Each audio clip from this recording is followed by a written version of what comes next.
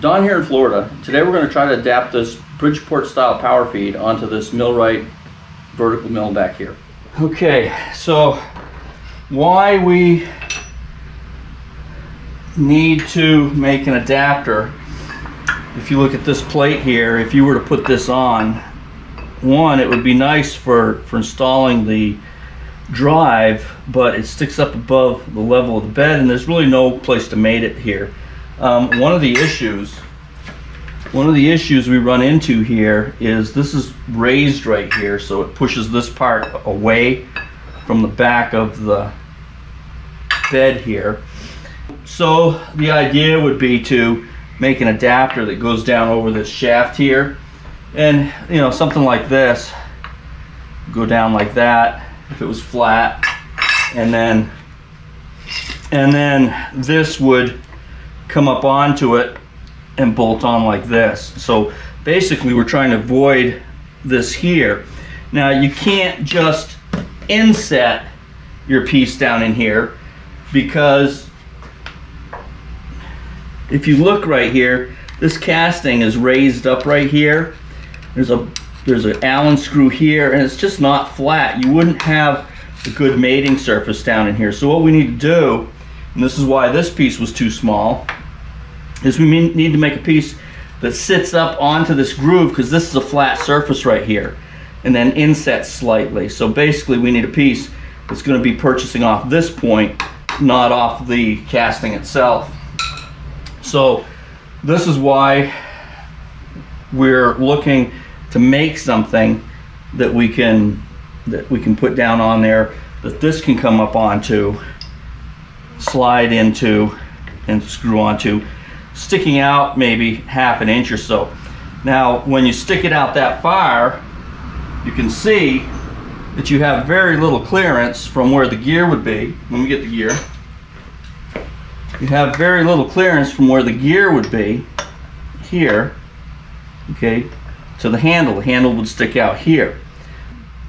So therefore what we need to do is we need to make an extension that will come out past this point here, out to maybe that far, to allow us to put our handle back on there. The first part I want to make is going to be the standoff for the drive itself. Now what we want to do is have a standoff that this can bolt into, and it can bolt into the mill. You have to purchase against that machine boss we were talking about. So what we have is the perfect size part right here. We'll use this to get our diameter and go from there.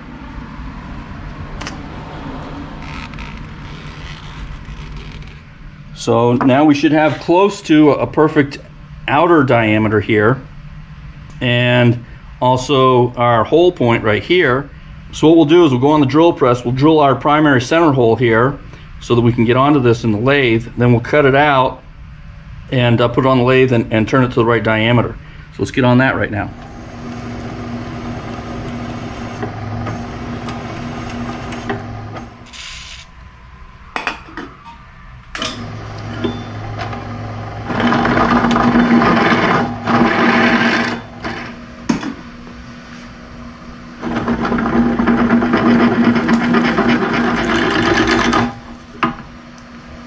Alright, I'll go deburr that and test it over the shaft. Okay, I switched out the belt. We're running at approximately 400 surface feet per minute now for aluminum. So let's get this hacked out.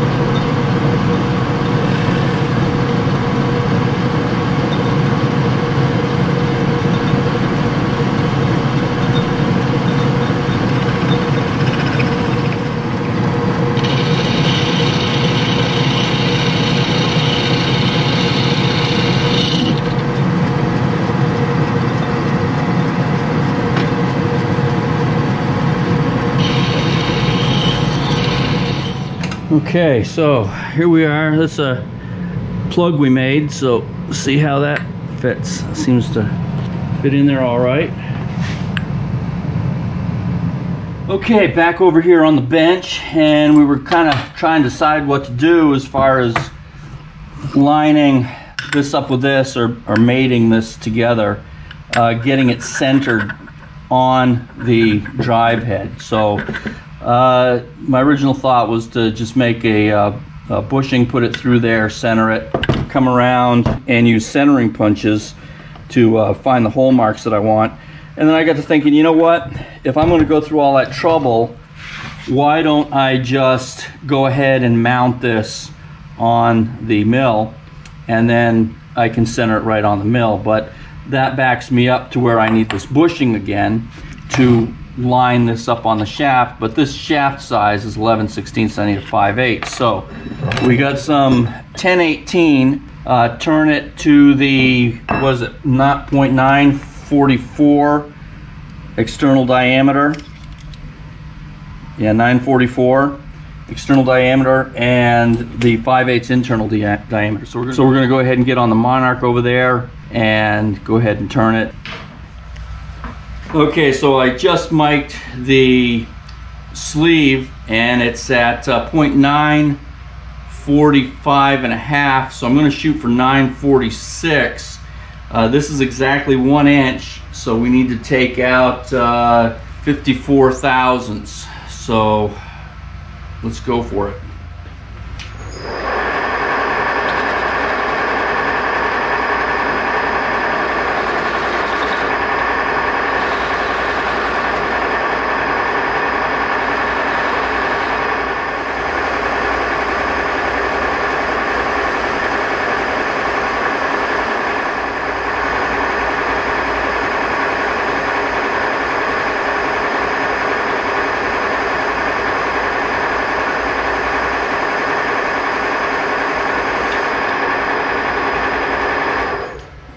And that's why the Monarch spoils me. One shot pass and we hit it right on the ball. So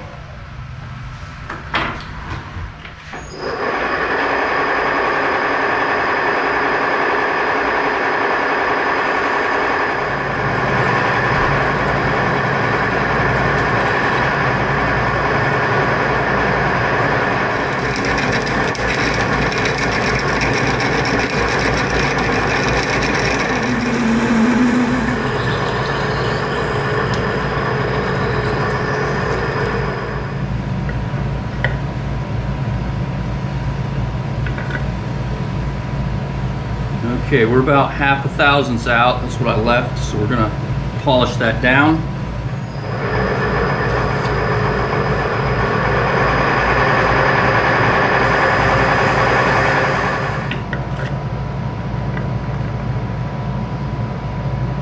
Perfect.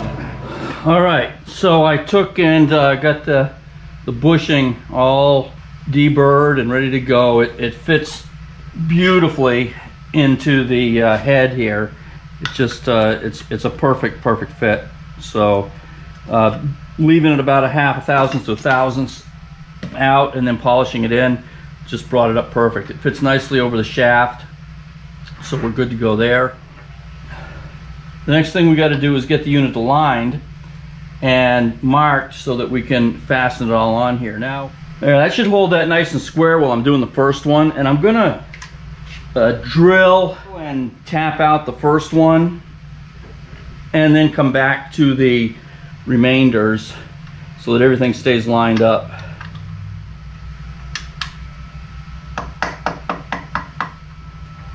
All right, so there's our mark. I'm going to go ahead and drill that and then bring it back, mark the casting, and then drill and tap the casting. Okay, we're back and we're going to get this all lined up to make our first hole for the casting.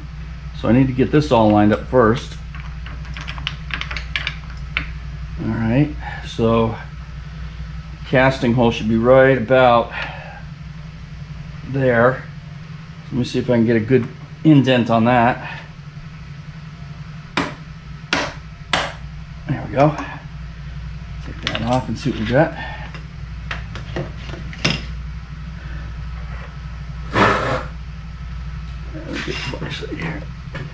And yeah, I can see it perfectly from down here. So I'm gonna go ahead and drill that and tap that, and then we will set the plate in place, screw it down, and then we'll do the other two.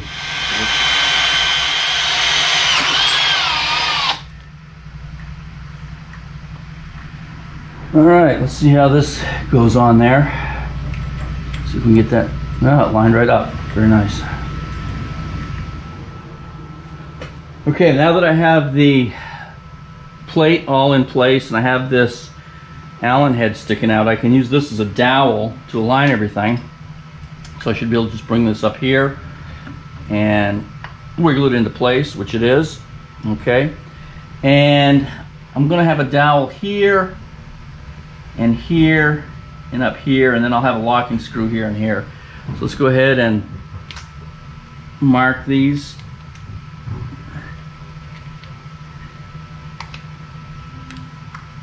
And get some centers in there.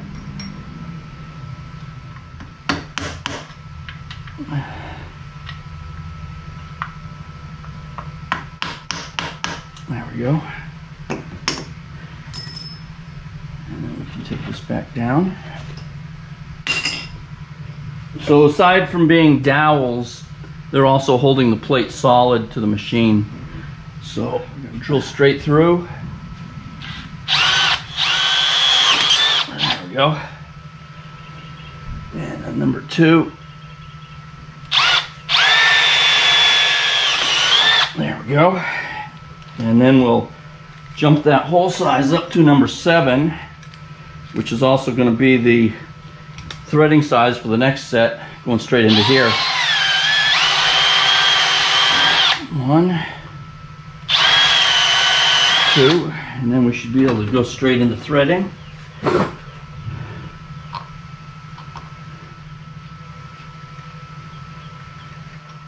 All right, let's see if these fit.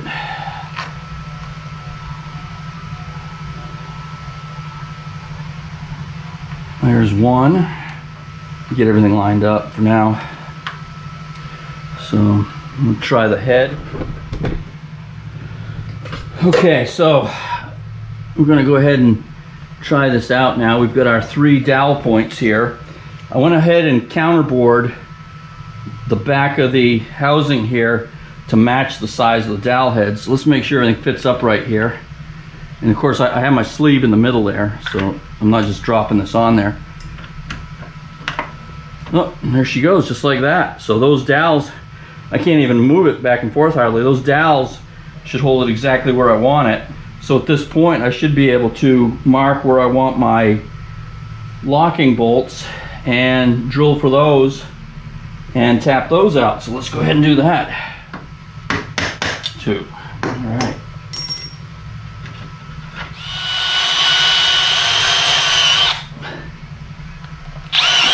There we go.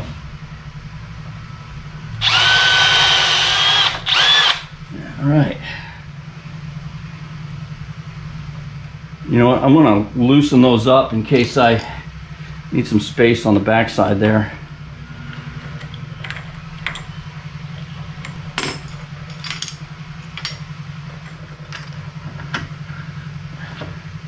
There we go. Let's see if these fit. Oh yeah. 2 Allen bolts that hold it in place. And then we've got our dowels at these points here. And they're also, those dowels also act as the, they're not really dowels, they're Allen heads, but they're acting as dowels, but they're also holding this backing plate in place as well. So next thing we need to do is we're gonna have to extend that shaft. All right, so let's go ahead and see if we can get this shaft out. I already loosened that up and took the key out and take the dial off.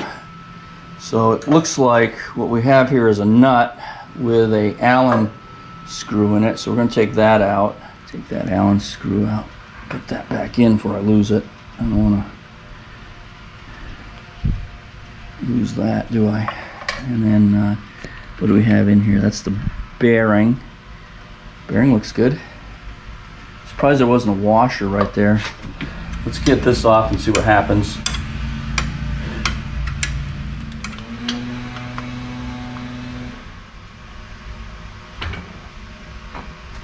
There we go. Get that off of there. All right. I guess technically I didn't need to take that nut off, did I? Okay, we're gonna go ahead and drill out the end of this shaft and tap it for 3/8 course. So let's get that done. All right, that should be deep enough to get some tapping done.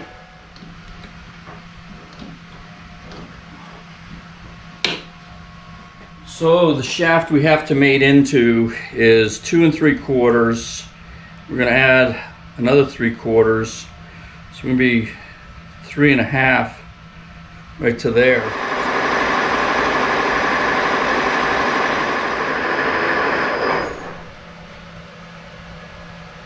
Not bad finish. There we go.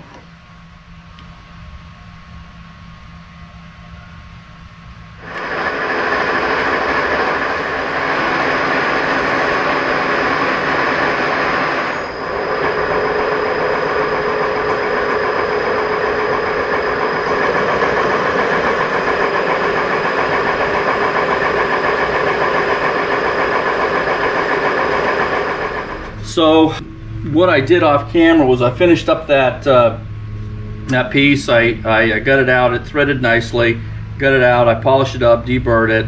So this is our extension. It's ready to go for the most part.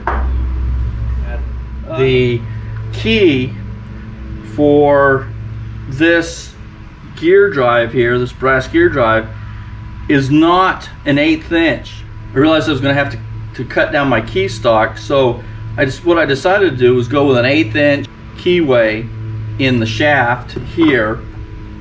And what I'm going to do is when I screw this in, instead of pinning this, I'm going to run the key across the 2 shafts. So I'll have a keyway across the 2 shafts, which will in fact lock them together when this comes down over it.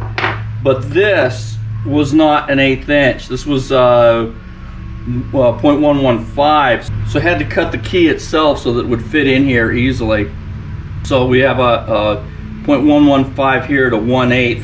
So when we cut the shaft, this will be 1/8. The other thing we have to do is we have to put a Woodruff key into this shaft, because that's what holds the handle in place, and this is much wider. And we're going to do both these operations the same way that I did this key. We're going to use the mill attachment that I made for the Atlas lathe and do all that, since I have the Millrite torn down. Technically I could probably do it on the y-axis, but I don't have enough room to get the entire shaft across there, because like I said, I'm gonna go across the 2 shafts here to here, and that other shaft is what, 3 feet long. Okay, and there we go. So let's see how this works. And I'm gonna put a little bit of lube on there right now. Hopefully that'll be all the lube I need. Very nice indeed. There. Lock carriage. And put a little bit of lube on there.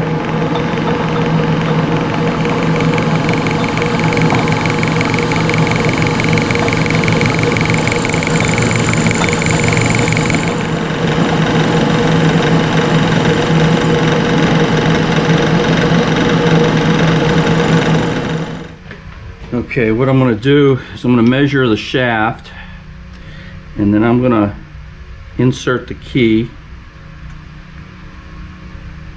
and measure. So the difference between where I'm supposed to be and where I'm at is what I need to take out. So right now it's looking about 16 thousandths. Let's go for our 16 and see where we're at.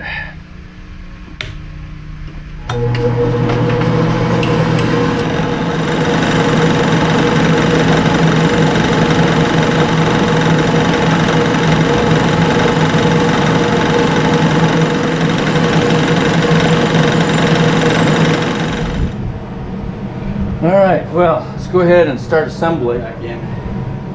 Probably that shaft got hit at the end or something. This is sometimes kind of rough.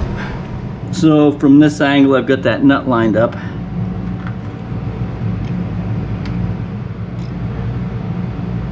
All right, all tight. Let's see if we can get the shaft to go all the rest of the way through. Collar, I cleaned this up a little bit before, so it should be okay. And then our bearing.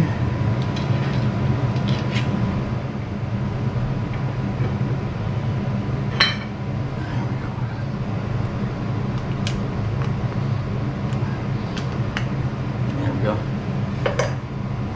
Now this end takes the play out, so we have to take as much play out as we can.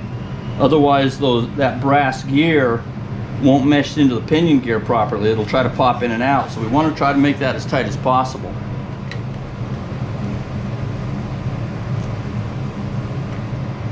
Brass gear on the other end. We'll get to that here in a couple minutes.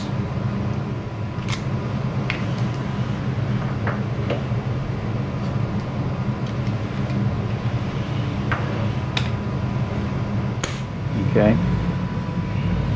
I don't know if anybody noticed when I was cutting the keyways for the Woodruff keys, I kept them in line like this so the handles line up properly. Lubricant right there. We're going to take our nice bushing here. We're going to set that in, and then that should all line up nicely now. There we go. Just had to go square. And then we'll get our screws. There we go, just like that. You can see where that bushing landed right near the original keyway right there. So we're just going to run it down on there, see where it's sitting.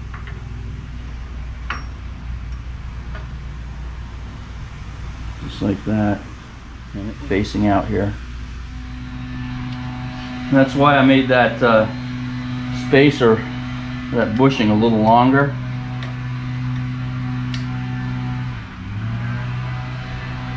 And that's over too. And so I wouldn't have to use a ton of shims. One.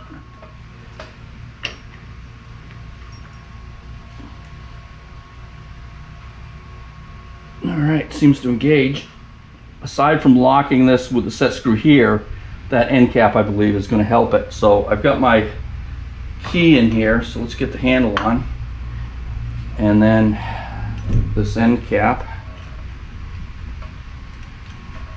And I just turned that up on the lathe in about a minute and a half. That was very easy to do.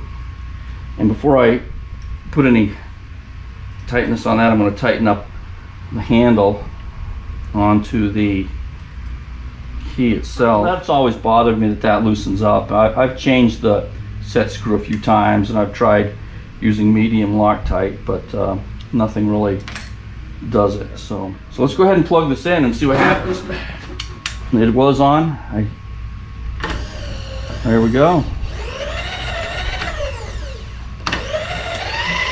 Yeah, you can see that shaft moving up and down.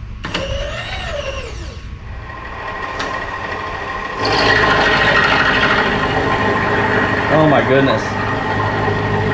It was like power steering and power brakes. I hope you enjoyed what I did on this. To all my MVN buddies, have a good one. And from Florida, Don out.